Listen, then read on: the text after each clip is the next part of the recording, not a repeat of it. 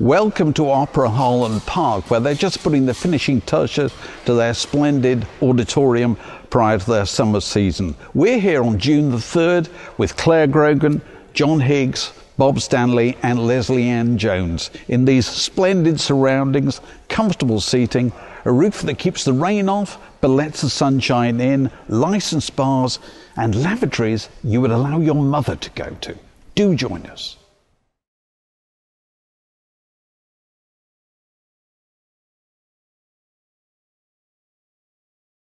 Well, welcome to another edition of Word in Your Ear. And we can't help but think that with Tim Burton's new Netflix series Wednesday and Siouxsie of the Banshees headlining festivals once again, that there could not possibly be a better time to publish the definitive Book of Goth. Did it ever go away? Well, certainly not for its author, Cathi Unsworth, former teenage goth and now noir crime fiction writer. Cathi, fantastic to see you. And I think you're in your suitably, appropriately gothic basement. Is that right? Yes, absolutely. I'm in my little insalubrious basement, I should say. Yeah.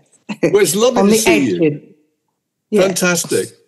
Well, look, the book, Season of the Witch, the Book of Goth, it's broadly in two parts. It's partly the story of Goth itself, and it's partly your own personal story about being a goth. So can we start with that? Because that really, really interests me. Because as a teenage goth, you were kind of converted to the faith, weren't you?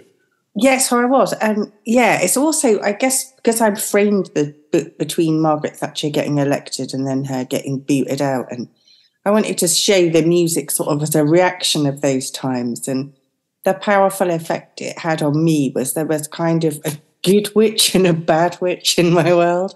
Yeah. And the bad witch was Margaret Thatcher. And the reason that I got this definition of why I was really sure she was working for Satan from stealing one of my mum and dad's Dennis Wheatley books off the shelves, which I wasn't even really sure why they had a book called The Satanist on their shelves.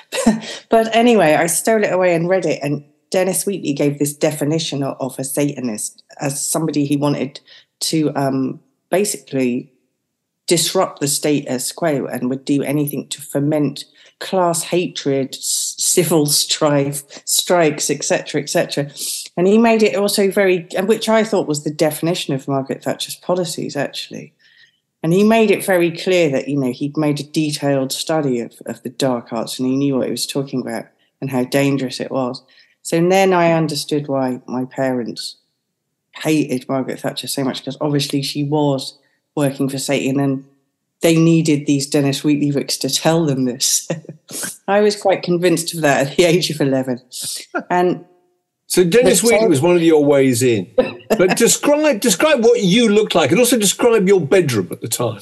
Oh, well, my bedroom was a very goth thing. It was, yeah. And it was quite a small bedroom and it overlooked where this huge weeping willow tree that had tentacles that tapped in an Edgar Allan Poe style on the window pane at night. And we lived in the middle of the field with no very near neighbours at all. And the wind howling and the sound of the foghorn coming from Yarmouth gave it quite an eerie atmosphere. And I was also obsessed with all the local horror stories. There was supposed to be a black hellhound that wandered around the area with red eyes. And he was called Old Shuck. If you looked into his eyes, you would die within 3 days. So it was the ideal environment to grow up being a goth. And so I what? Had my... Sorry. So what was your... Go on, carry on. Oh, sorry. I had my little radio by my bed so I could listen to John Peel late at night while reading the Dennis Wheatleys. And the music he played was more scary than my surroundings. So for some reason, I took solace in that and thought if I was listening to Siouxsie and the Banshees, nothing horrible could come and get me. So she was the good witch. She was the good queen in my world. So Siouxsie and the Banshees were your first kind of musical love in this line. Yes, I think they probably were. Yeah, and because of her really arresting image as well. Yes, talk about the looks here, because I was pleased to read your book because it's more fuel for my theory that pop music is entirely to do with hair. It's all to do with hair. Hair. I agree. Hair is the important thing, you know. And Siouxsie on the cover of this book, with her magnificent hair, best hair. Go on, talk about that.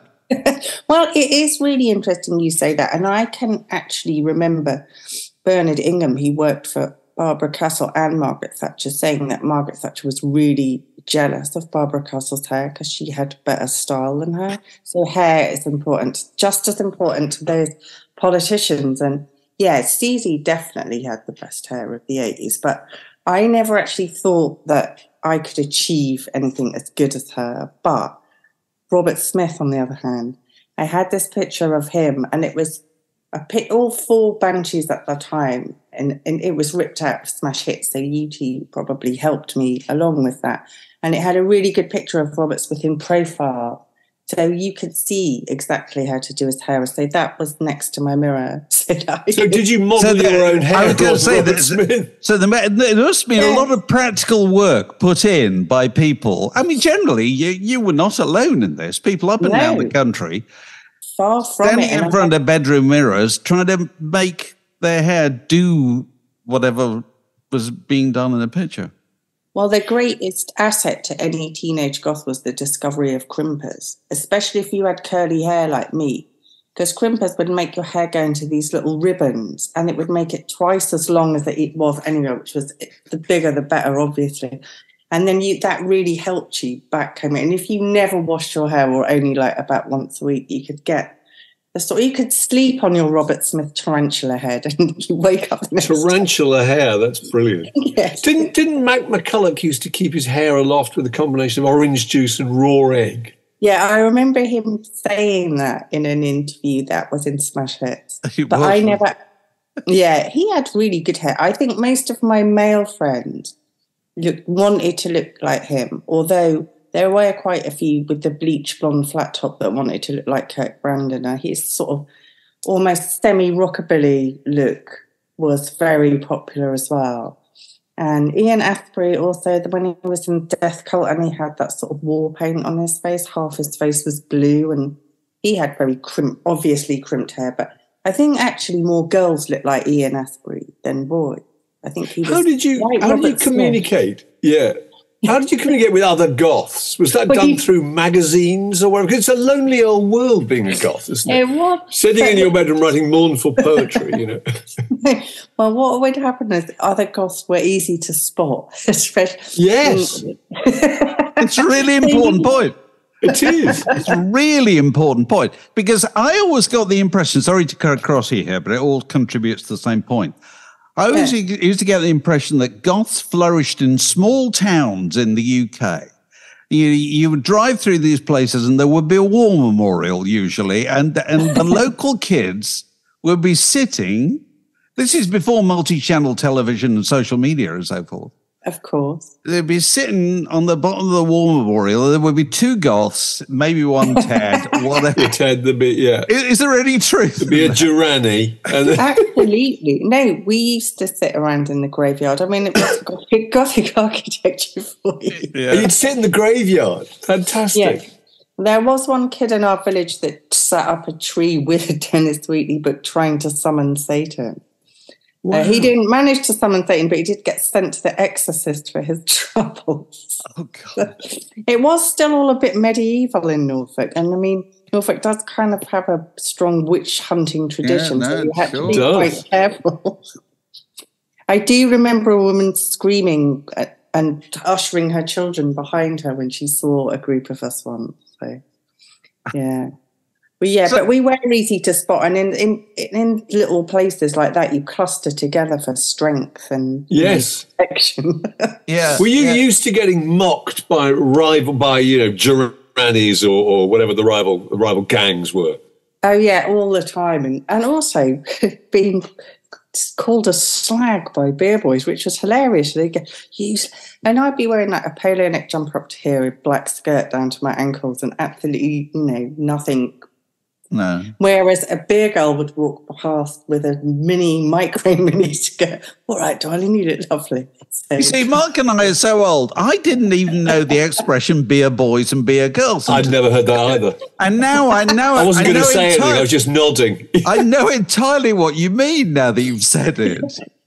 Well, I don't. Maybe that was an indigenous Norfolk term. It could well have been. Yeah. It was the guys and girls who went down the pub, wasn't it? Basically, yeah, and wore feeler and sort of golfing jumpers and That's right, sports gear. Yeah. The Goths' greatest enemy, I should imagine. Actually, absolutely. But we were got a bit violent after 3 pints.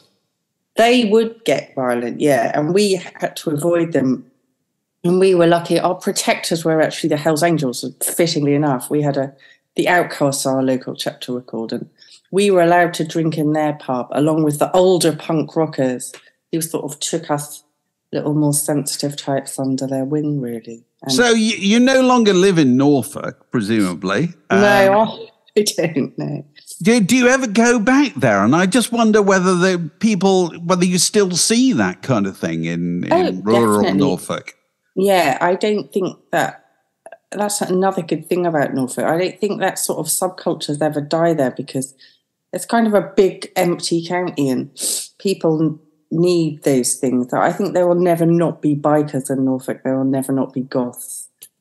I actually think metal and goth are kind of two subcultures that probably will go on forever because, Why is that? Because it's just so isolated? Is that what it is? Because it's rural? And because it takes a while to figure out that it's okay not to be like everyone else, doesn't it? And you kind of need a sort of framework of friends who also don't fit in somehow to show you that it's okay. It's not any fault with you that you don't fit in. It's actually quite good. So was it possible to be a goth at school?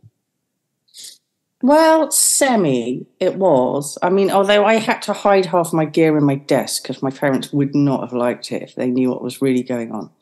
But you couldn't have turned up with the tarantula hair, could you? No, the hair had to be subdued for school, but you could hide. I had a pair of winkle picker shoes that I was really proud of that I got from Mr. Shoes in Norwich, and I hid them in my desk. And, you could put fishnet tights on in the bogs instead of your normal regulation tights. And the skirt as long as possible, basically. And for some reason, cardigans as long as possible. And then write the names of all the bands over you. Get one of those bags from Army and Navy. The canvas bags. Yeah, and just practice doing all the band logos and things over. So what band names did you write on it? Siouxsie and the Banshees in that nice, she had really nice sort of Art Nouveau lettering and some of her.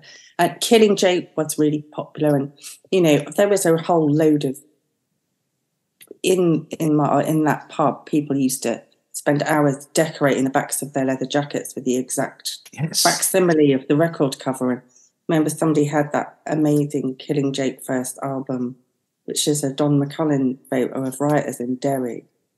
And they just had the exact picture replicated on the back of their leather jacket. So it's highly artistic. Right. So what was the first kind of gig that you went to where you thought, I'm amongst my own people here? Was there any great coming out? Yeah, it was a real Gothtopia gig. It was the York Rock Festival in 1984, which was headlined by Echo and the Bunnymen, then Spear of Destiny, then the Sisters of Mercy, then the Chameleons, who were slightly on a more proggy end of goth, but still really good, and then the not at all goth, but very good friends with the Sisters of Mercy, the Redskins, who were... Oh, yeah. Who were brilliant as well. Who were sort of really into Tamla Motown, but also real Marxists, Redskins, that was their thing. So I saved up I had a summer job in the guest house and I saved all my money, and me and 4 of my friends all went together. And I was a bit team leader because I remember I saw the advert and was, we have to go to this, and I booked the ticket and I found a hotel. That's calling. Yeah, it was.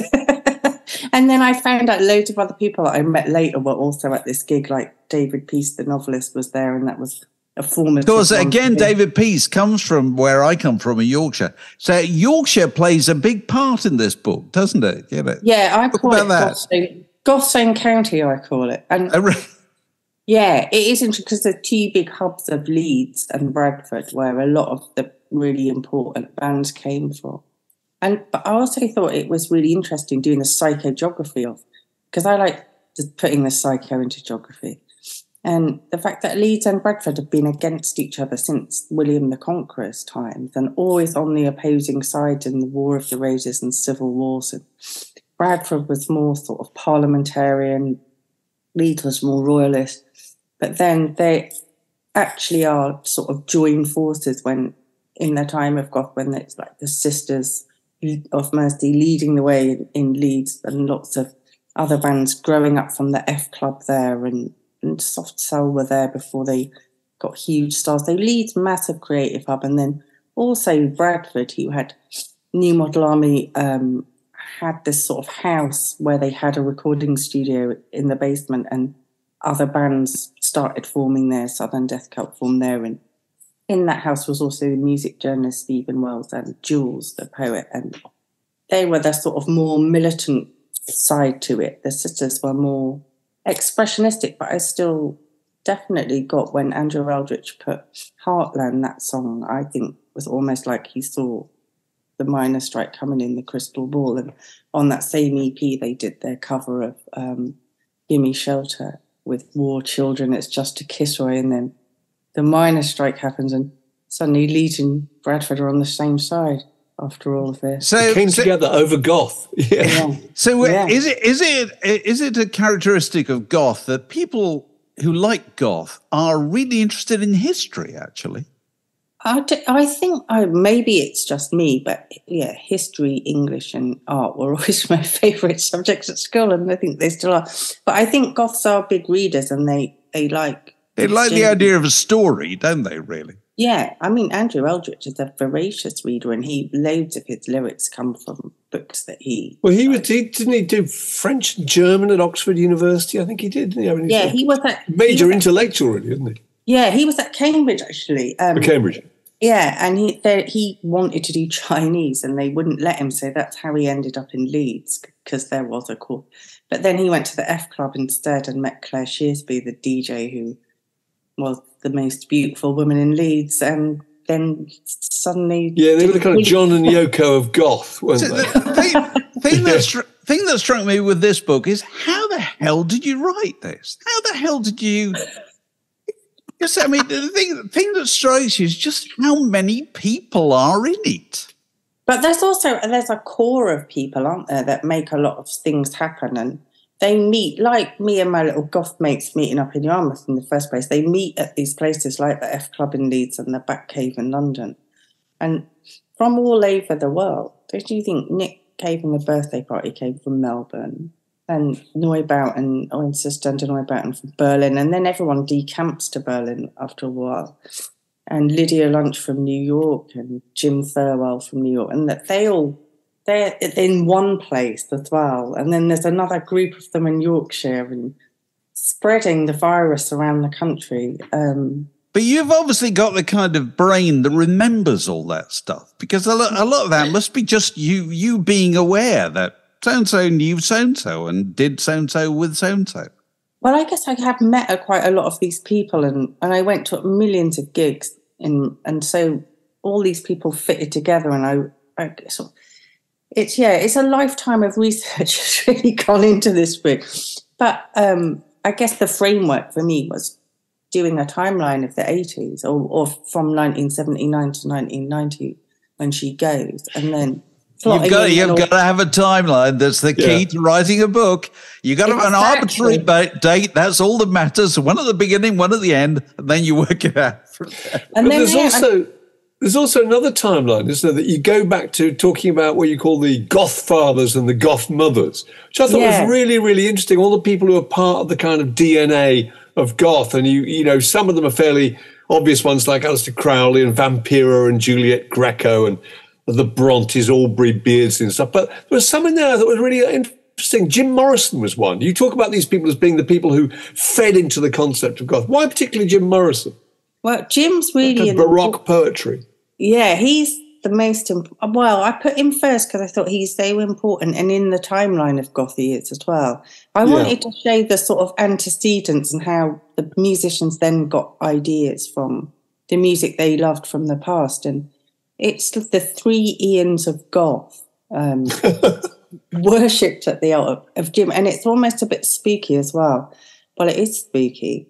the three Ians being Ian Astbury, Ian McCulloch. Yeah, Ian Curtis summons him first. Ian Curtis, Ian Curtis really loved the way Jim Morrison sounded, and I think understood that Jim Morrison wanted to sound like Frank Sinatra, because when Ian's singing on Closer, he's getting closer to that sound. And then there's the really, really spooky thing. His wife, Deborah, in her memoir said that on the morning when she went to his house and found him dead, while she was sort of waking up, she thought she could hear the Doors singing The End on the radio.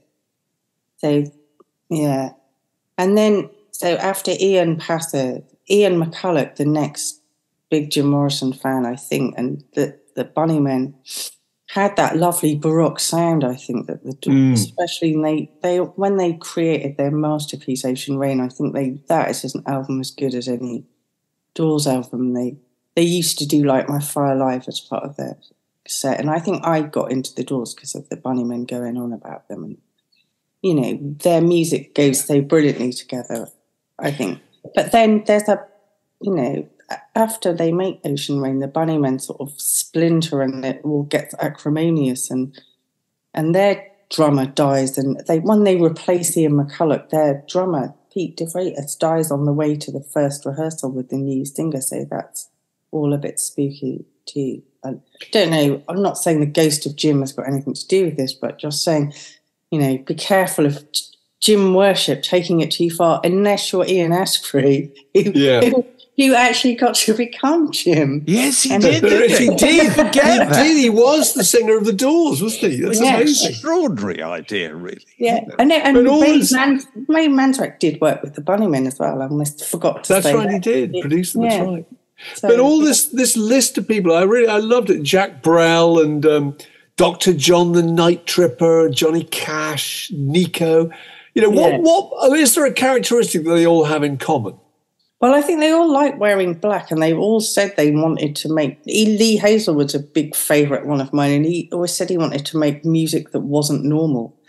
And he did sort of infuse... He was a genius, wasn't he? Because he could do all the production as well. Yeah. He started off with Dwayne Eddy in a grain silo to make that twang reverberate. And and his songs... And These Boots Are Made for Walking by Nancy Sinatra, you mentioned that as being a big goth moment. Yeah, loads of goth bands covered these beats, including... She wrote it. Yeah, and the one that she was on her last chance, Celine Nancy, was because she wasn't making it as a pop star, but Frank had heard Lee's work with Dean Martin and said that, you know, work with him, he knows what he's doing. And he said to her, don't sing it like Nancy Nice Person. Sing it like a 16-year-old who digs truckers. And that's what she So, yes, We Lovely. And I think Lydia Lunch and Roland Howard did a brilliant cover version of Some Velvet Morning, which is probably the most mysterious song of all time. It's extraordinary how influential those Lee Hazelwood records have become all those years later, isn't it, really? Yeah, he never sort of got the... But I quite like the fact that he's mysterious and he disappeared to Sweden and no one really knows why. And, you know, there was all these rumours that was it because Frank was going to get him for something. He had a contract out on him. And then after Frank died, he comes back to America, and I actually got to see him and Nancy do a gig, which was amazing. There's never a sunny explanation in the world of goth, is there? There's always going to be, Frank was after him, he disappeared. Yeah, it's all to do with murder. It's skullduggery. Noir fiction, and so you can see why it's sort of one thing leads to another, really. It's just, it's kind of, we all just love sitting around frightening each other, don't we, for kind of social reasons. You know? No, it's so true. And that is a thing that comes from childhood, isn't it? Ghost stories and horror stories, and Edgar Allan Poe, he's in there. And, right. So who's the kind of longest running goth act? You know, who's the Beatles of goth? Well, not that the Beatles ran that long, but the Rolling Stones of goth or whatever. Probably Andrew Eldritch would want to be the Rolling Stones of goth because he is still going and he's still going, isn't he? Yeah. But he is more mysterious. I think that probably the Beatles of goth would be Nick Cave for going through the most evolutions with his music, although I actually do prefer The Birthday Party to the later stuff. He has done some incredible music and worked with some amazing people in his time, and I thought it was very funny when he turned up at the coronation that the Daily Mail and all the media referred to him as the Dark Lord of Goth music. I was just thinking how the Goth community would have felt about that, or how he would have felt about it. Well, I find it really funny that they got so aggrieved. It's not as if Prince Charles has, I think he's kept worse company in the past. Absolutely. Oh, completely. No, I thought it was quite right. But I love the idea that the Goth community is so sort of sure about what the principles are that anybody stepping outside. They can't be. I mean, it's that's the thing that strikes me about it. It's a really broad church, isn't it? Yeah, it is. And that's why there could be many different books on Goth, with everyone taking a different view onto who's the most important people in this genre. It's the darker side of popular music, isn't it, really? I mean... Yeah, it is. Yeah, because, Black Sabbath are in there, really, aren't they? Yeah, they are in there. Yeah. Yeah, definitely. Industrial North. An evolution between Black Sabbath and Killing Joke, which then goes into Ministry and industrial music. And whenever you see pictures of things like, the Whitby Goth Weekend or any of these steampunk festivals or whatever, you just get the impression it's still really thriving, isn't it? Probably bigger than ever, isn't it? Yeah. Yeah, I think it never... You can't kill what doesn't live, so Goth probably will go on. But Whitby, it also strikes me that Goths kind of, part of them always remains Goths. It was a very, very intense relationship. You can be a Durrani or whatever, but that's just a phase in your past. But Goths, there's something about them that retains some of those elements. Is that true, do you think? Yeah, definitely. And, I put a sort of a section of my book about building your own Gothic library and midnight movies of the important films. Not just the ones that they were watching, but also I wanted to put in there films that could show you a bit about what the places were like when Pressure by Horace Ove shows you what Notting Hill looks like when Killing Joke first formed in a squat in Holland Park, which seems that how could that possibly happen today when it's a bankster's paradise there. And I also had Charlie Bubbles, which shows you what Manchester, Charlie Bubbles. How bleak, and The Whisperers, which shows you how bleak the North really looked, after, even in the early 60s. And then things like I Start Counting, which shows you the post-war rebuild. There's quite a few really interesting films like that. And The Offence with Sean Connery that show that these weird new worlds coming up after the war. And these are the worlds that Joy Division and the Banshees grew up in, and that sort of atmosphere, I think, carries into their music. And it is about place, and it is about a tradition. And maybe it is the fact that, say, the Doors name comes from William Blake, doesn't it? And William Blake, he saw the dark Doors perception. Yeah, and repurposed by Aldous Huxley, but he saw those dark satanic mills rising, and then our goth bands at the end of this process are witnessing the end of heavy industry, and it's another massive cultural shock like the Industrial Revolution was that they're responding to just on the other end of it. Who invented the term goth? That is also debatable. And another thing I try and carry on looking at through the book, and also laughing at the fact that no one ever was a goth, and it was a term that was considered to be an insult. I found a very early review of Joy Division by Mary Harron in Melody Maker that drew these links between the romantic Gothic and said that, instead of castles, they're factories, and she got that totally right. And then Abbe from UK Decay, he was writing about werewolves, and God, those recordings that he made actually sounded, some of them to me sounded like he got hold of a tape of a werewolf. They had a really spooky, sort of grainy House of Horror film, and he called it punk gothic. Ian Astbury also claimed to have invented the term by calling, he said he used to call Andy's sex gang a little gothic name or something. That was his affectionate name. But that was after That was after UK Decay. So, but I first remember it being used in that really disdainful goth way in about 1985 when I can't remember. Yeah, it was pejorative.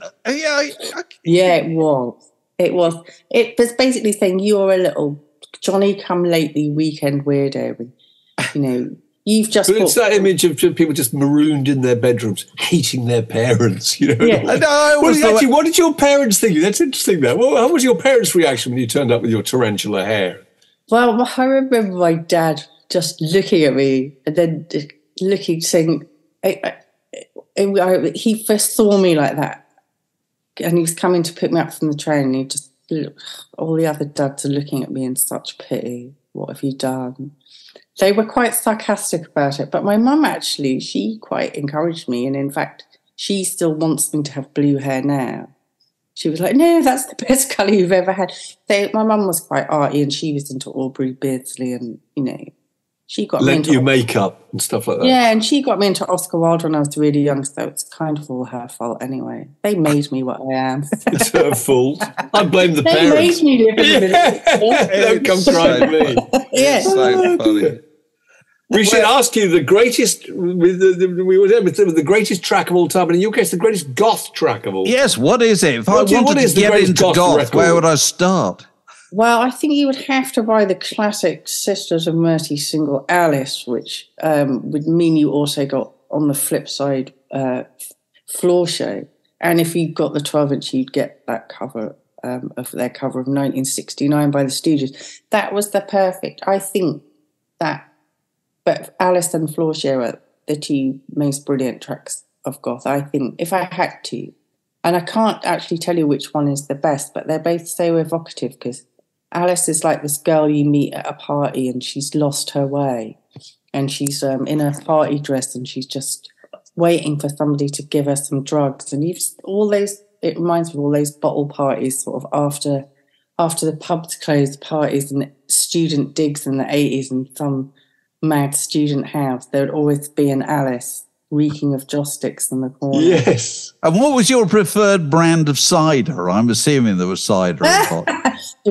There was a terrible cider in Yarmouth called James White's Norfolk cider, and it wasn't even the colour of apples. It was just pure. It was like meth. So it looked like that, and not it's sort of 40% proof. It was so horrible. It tasted like drinking turps as well, and you like mix that in with something else. But if you wanted to get drunk quickly, that is, you would.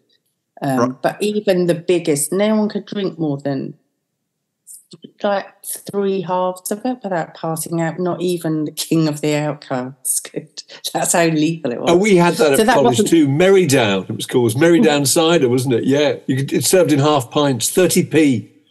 That's why we had to put the black currant in it, not just for goth reasons, but for taste. Oh, God.